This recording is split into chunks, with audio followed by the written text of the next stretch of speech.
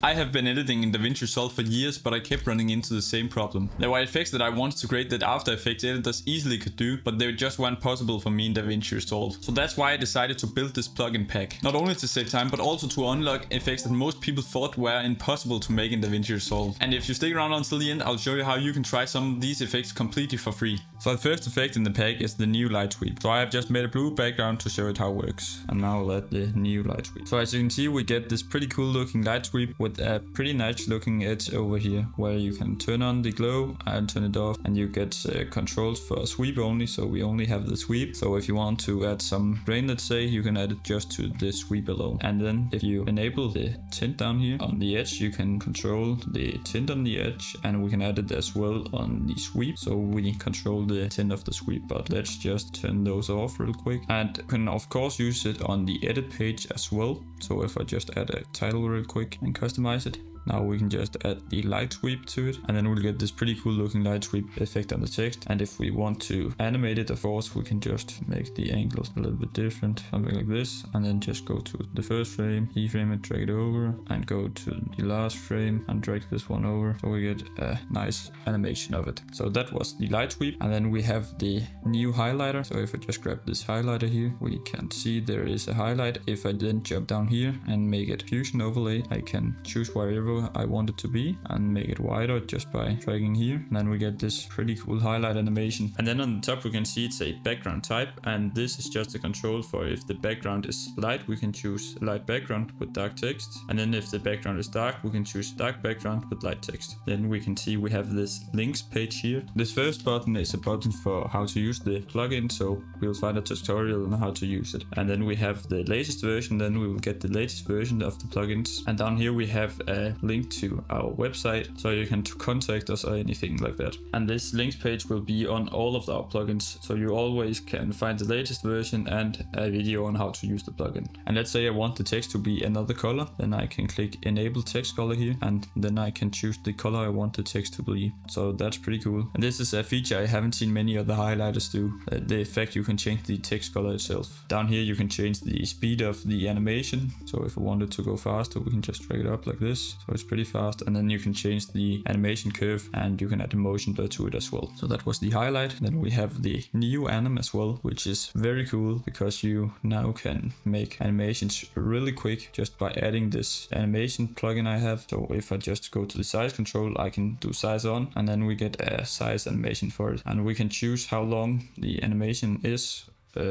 based on the animation length here in the new Anim engine, and then we can add a delay as well. And the thing I really like about this plugin is most plugins is using the regular Anim curve, where it's just based on the length of the clip how long the animation is. On this one, it's based on how many frames there is. So if I make it 50, the animation itself spans over 50 frames, and then I can add animation delay, which just delays it by the frames I make it. So if I do like 20, the animation will start 20 frames after the beginning here, which is really cool. And then we can of course do position as well, so it slides up, and then we can change the easing as well. And then we have a control for the angle as well, do this animation, and then we have a blend control as well, so it fades in. So if I just drag the offset down a little bit, we can see it do this pretty fade in. And if we want it to be extra smooth, we can add some motion blur as well. This was the new Anim plugin. The next effect we have is the inner glow. So if we just jump into Fusion,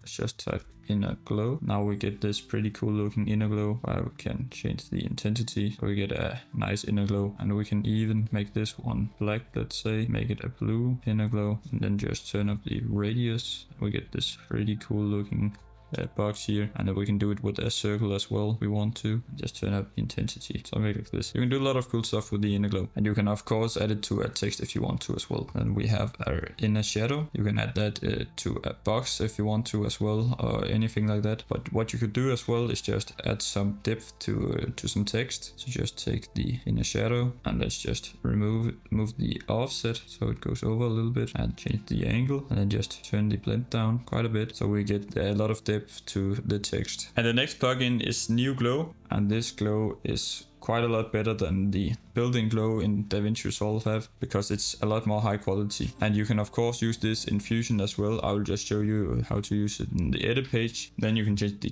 quality of the glow. So if you want it to be low, medium, or high, or ultra, and then we can change the spread of it. Basically just enhances the radius, and this is the actual radius of it. And we can change the tint of it if we want to as well. And then you can just click on reset color changes to reset the color changes you made in the tint. And you can change the apply mode and the bit depth. So on YouTube videos we use 8-bit color depth, so you can just make it int 8, and that was this effect. So next effect is the halftone. So let's go into Fusion and just add that, and you can see what it does. And we get these pretty cool dots here. The halftone is mostly visible where the color says light, and on the dot blur and the contrast here we can change which part of the screen the halftone affects. So if I turn this one up, it only affects this part here, which is the lightest area. And I can turn it down a little bit, and then we get this pretty cool looking halftone effect. And you can get a lot of cool stuff with this, and I will show that in another video if you're interested. And last but not least, we have the near reflection. So if I add that one, you can see there is some reflection down here. So if we go into it, we can